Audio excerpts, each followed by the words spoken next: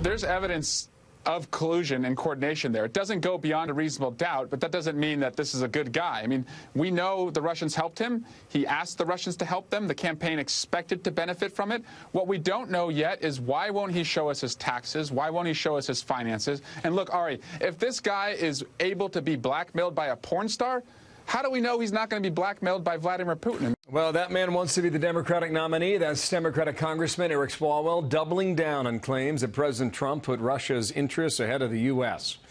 He also refusing to acknowledge that the Mueller report failed to establish any criminal conspiracy with Russia on behalf of any American. Former Utah Congressman Jason Chaffetz, Fox News contributor. Jason, good morning to you and welcome back here. Good morning. Eric Swalwell is not alone. No, but he's in the minority, and he may flail all he wants. You know, Swalwell has never let facts and evidence and witnesses ever get in the way of a good story that he wants to spiel, and now he's running for president. But, hey, somebody's got to come in dead last, and that's what he's gunning for, and that's where he's headed. Here's what Newt Gingrich, here's how he characterized it earlier today with us in our program. You have so many Democrats running, and they're so desperate to make noise that they're just going to say a wide range of things that have no basis in fact, but gets them through the next interview. Is there something to that? Yeah.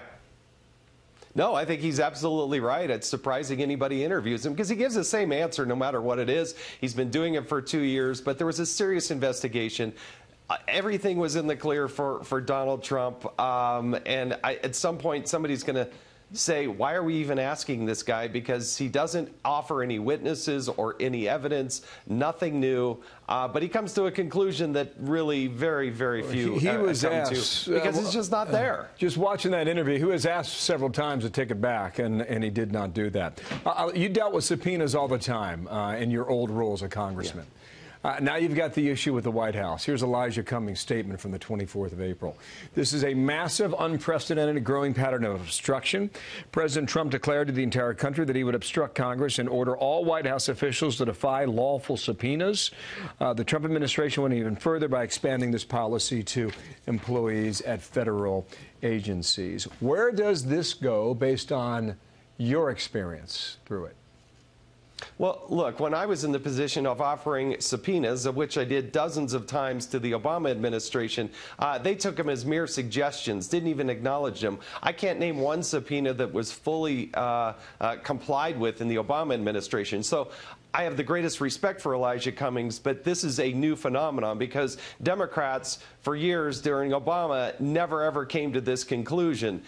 The president does enjoy executive privilege. You can't get the senior counsel or the general counsel to the president of the United States to come testify before the committee. That's ridiculous. I wouldn't have even asked. When I tried to get Ben Rhodes to come testify, he would answer questions in front of the media, but he wouldn't come testify about the Iranian payments.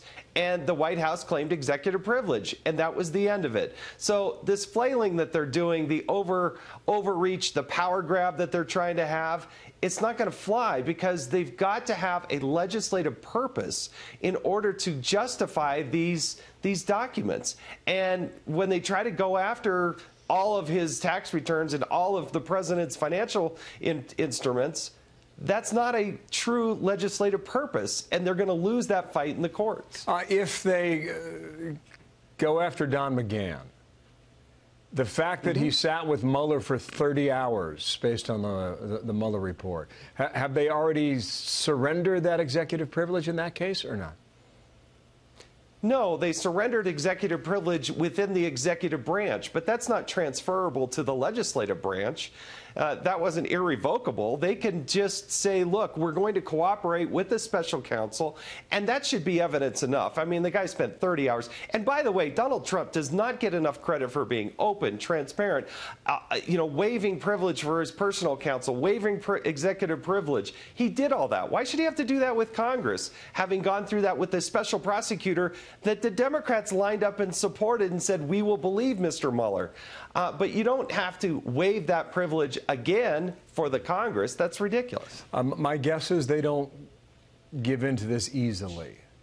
How do you believe then it plays out? Do you go to court? Is it decided in 3 months or 6 months or a year from now, Jason? Well, look, we tried to get after Eric Holder because we think they inappropriately claimed executive privilege on the Fast and Furious documents. That was a decade ago. It's still in the courts. They still don't have the documents on Fast and Furious.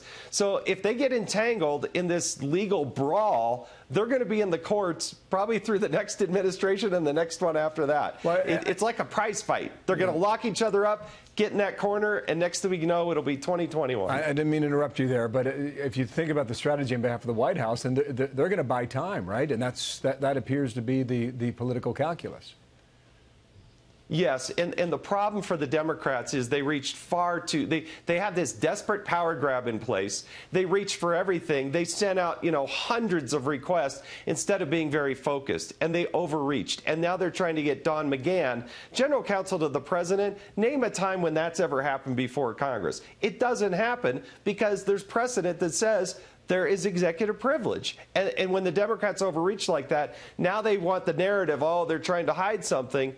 No, they overreached, and they tried to ask for too much, and they're consequently not going to get anything. Very good on this topic. Come on back soon. Look forward to talking to you and seeing you in New York. Jason Chaffetz, thank you for your time today. You bet.